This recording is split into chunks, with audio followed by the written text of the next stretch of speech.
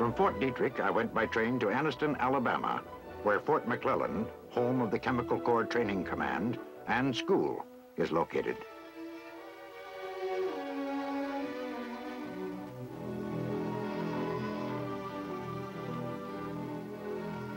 I sat in on a few classes. I noticed, along with Chemical Corps personnel at the school, are representatives of the other services.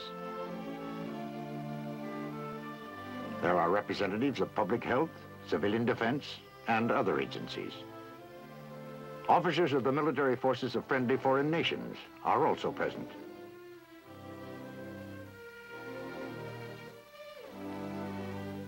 A heavy emphasis is placed on radiological warfare, along with learning how to deal with the atom in peacetime.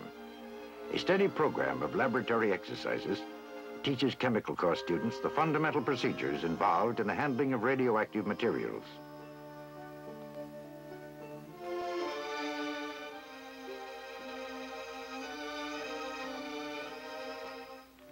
Calibration exercises train the students in the maintenance of the radiation detection devices they will use in the event of a nuclear emergency.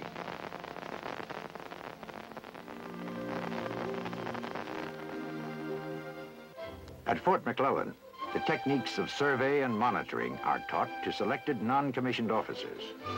They will return to their units as instructors in these same subjects.